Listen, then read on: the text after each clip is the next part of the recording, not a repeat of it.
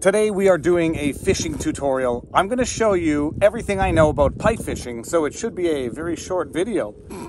Jokes aside, we're going to do a pike fishing tutorial. We're on Missisquoi Bay, the Canadian side of Lake Champlain, and it's known for the pike fishing, and anybody who has been following my channel knows I catch a lot of pike out here, and some of them are darn big. So today we're going to do a basic 101 of pike fishing, what you need, what I don't bring all too often, how these fish behave, and what they're like to catch. So first things first, what you need. I brought it today, a net. You need a net, especially when you are fishing off a kayak, because pike are notoriously difficult to handle. Why are they difficult to handle? Anybody who has ever touched one and found this out the hard way knows that their gills, where people normally grab a fish, to hold it up, have like these reverse hooks on the inside of their gills. So if you stick your hands inside their gills, they're getting stuck in there like your hand would get stuck in a snake's mouth, where they have these like back-facing teeth on snakes. These things have these back-facing hooks on their gills, and I suspect it's to prevent parasites from going up into their gill plates. They also have notoriously sharp teeth, but not sharp like a dog sharp. Sharp like broken glass. Their teeth look like and behave like broken glass in the manner in which they get embedded in your flesh if you happen to make the mistake of sticking your finger in their mouth to try to unhook them. Which brings us to point number 2, or whatever we're at now. You need a de-hooker thingy to pinch the hook out and pull it out without getting your hands near their teeth, because their teeth are vicious. As far as lures go, I have always found that spoons, Len Thompson, hashtag not an ad, these spoons are just amazingly effective for catching pike. Soft worms, I know they work, but they don't work half as well in my experience as spoons work. Yellow and white with the silver back work the best. There's a spider crawling on my ear. It went down my jacket. Okay. The red and white ones with the silver back work. The yellow ones with the red diamonds and the gold back work as well. And something I do, I clip off one of the trebles and pinch in the barbs, because you do not need 3 trebles with the barbs not pinched in. Yeah, you'll never lose a fish, and yeah, you'll never be able to release a fish, because it just does more damage to a fish than you ever need to do to catch one. And for the odd fish that you'll lose when you only have 2 trebles or 1 treble with the pinched in barb, you're better off losing the fish than, look at this. You're better off losing the fish than causing irreparable harm to a fish that you would otherwise want to release. And the major thing you need, whether you think you do or not, is wire leader. You need wire leader when fishing for pike. These are not like bass. You need wire leader. It's not fair to the fish to fish without wire leader, because they will snap the line. If it's not with their teeth, it'll be with their dorsal fins or whatever. You need wire leader. And with all that said, have I forgotten anything? No. Pike tend to be very territorial, so if you have a good spot, if it's not the pike you caught the last time that's there, it'll be another pike. So we're going to get out here and do this, because I'm drifting past my sweet spot. Okay, I'm doing something very dangerous, because I'm recording this off my iPhone on a kayak, because it's just going to be so much easier to edit this video when it's on my iPhone as opposed to a GoPro, having to put it onto my computer, then go to Final Cut Pro. This way I can just edit on the toilet. There, I said it. Okay, let's do this. First cast. Gonna let it sink to the bottom. I like to cast it, let it sink for 5 seconds, and then just bring it back. With a spoon, you have to bring it back at a consistent speed so that it wobbles properly in the water. You bring it back too slow, it's gonna look like a piece of metal. No fish is gonna be interested in it. Bring it back too fast, they're not gonna be able to strike it. And you wanna get either the strike because it looks like an injured minnow and a pike wants to attack it, or just the reflexive strike because you have passed through the pike's territory and it doesn't like what it sees and it goes in for the reflexive attack. It is intended to trigger a response from the fish. One might even be able to call it the ultimate trigger. I'm on fire today. There's a huge catamaran right behind me. Very beautiful. Okay, let's see what we can get here. In terms of the weather, overcast is always better, where the fish don't feel too intimidated to come to the surface of the water to fall prey to other predators. If there's a little ripple in the water, a little wind is good. Too much wind and it churns up too much dirt in the water and you can't really work a lure that requires a visual reaction. And then we just play the fishing game. There are spiders crawling all over me. One other thing, pike prefer, as do most fish, structure.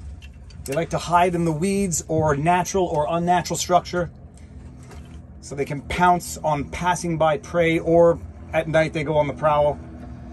So any natural rock structure or sudden drops in lake depth is where you'd find them. Let's do this. Come on, fish. Just need one fish for it to be a day. 5, 4, 3, 2, 1. Up and bring it in slowly.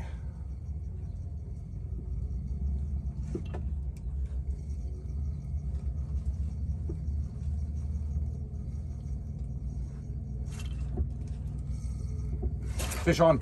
Yes, we got a fish. Yep. Doesn't feel too big. Doesn't feel too big, but we definitely have a fish on. Actually feels pretty small. Let's see what we got here. Oh, what is it? What is it? Oh, that's a baby pike. Okay, cool. It's barely hooked. Other thing I forgot to mention, a glove. You need a glove. Maybe I mentioned it. I prefer my mother-in-law's gardening gloves. Makes it easy to grab the fish. This one is very small. Okay, it's gonna thrash. Woo! Okay, come here, come here, come here, come here. Okay, I have the net, but I don't need the net for this guy. Here we go. We got a pike. And breaking every rule I've said here. Now let's just see those teeth in the mouth. Can't really see the gill stuff, but okay, off you go. Boom, fish. That's a small one. We're in the spot that has the big ones. We're gonna go again. But now you've seen glove.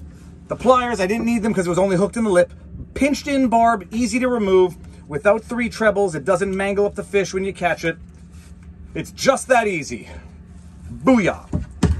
Let's keep going. I should back up a little bit. Well, now it doesn't even matter if we get skunked for the rest of the afternoon. I only had a half an hour anyhow to do this. But pike are amazing. They are difficult to fillet because they have something called an extra Y bone on their ribs, and it's difficult to eat. You have to know how to fillet it. There's videos online as to how to fillet a pike. I have never been able to learn how to do it. And that's it. Awesome sport fish to catch. People like to eat them, apparently. I prefer bass because pike tend to smell a little fishy, and they're difficult to clean, and they are very slimy to handle. But they are big and they've got a lot of meat on them if you know how to fillet them properly. But my goodness, they're aggressive fish. No. And pretty easy to catch and fun to catch, especially for young kids who want to get terrified at the, I think they call them slow sharks. When you catch a big pike and then you realize you've been swimming and sometimes skinny dipping in water with fish that big, with teeth that sharp, that are that aggressive, yeah, it can make you think twice about things. One thing I forgot that you absolutely need, depending on your jurisdiction, a fishing license. Get your fishing license. Figure it out, because they can be notoriously punitive if you don't have a fishing license, as in seizing and confiscating all of your fishing stuff, your boat, potentially even your car, depending on the applicable laws where you are. And depending on your applicable laws, you have to have the license on your persons while fishing, as in your tackle box. It cannot be in your car. Wow, that's dangerous. It cannot be in your car. And as far as the net goes, you want to get one of those nets that has sort of fatter rubber mesh and not the nylon ones, because it's much less damaging to the fish's skin and the mucus on the skin of the fish. So they have more expensive ones, unfortunately, that are easier on the fish to handle them.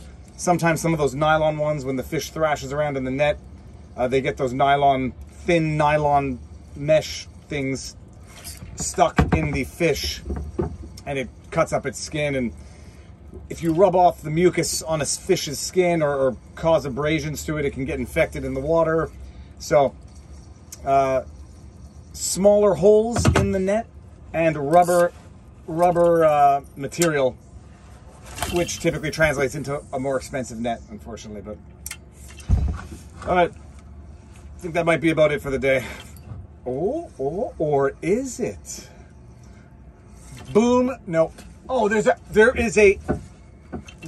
Hold on. There's a halo around the sun. Hold on. I'll show you that after I pull this in. I can see the halo. I can see its halo. Okay. Righteous. I think they call them a sundog. Check this out. Right up there. Yeah, there you can see it. Beautiful. Thus ends the Viva Fry pike fishing tutorial. Tune in next time for more fishing. Peace.